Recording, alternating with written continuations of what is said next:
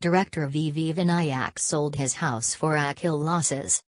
Director VV Vinayak was a prominent screenwriter and director in Telugu film industry, as well as he has a lot of goodwill in film industry. He was received a lot of hits with the movies Outi, Dekor, Dil, Krishna, Adhars and many more. Recently, VV Vinayak directed the Bellankan Srinivas debut Telugu movie titled as Aladusinu, and it is made with a high budget, but the film is not receive enough positive response. Finally, Bellankan Srinivas's Aladusinu movie gives a commercial flop in director VV Vinayak's entire film career.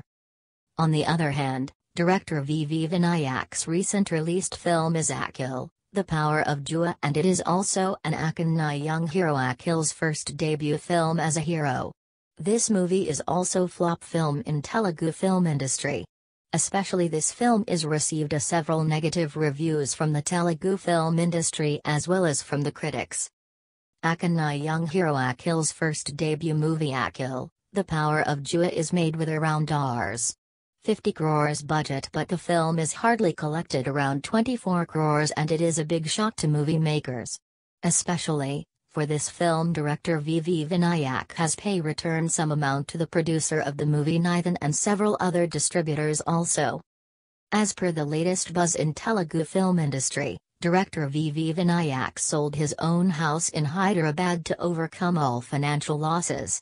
As per the sources, he was sold his house for around Rs. 20 crores.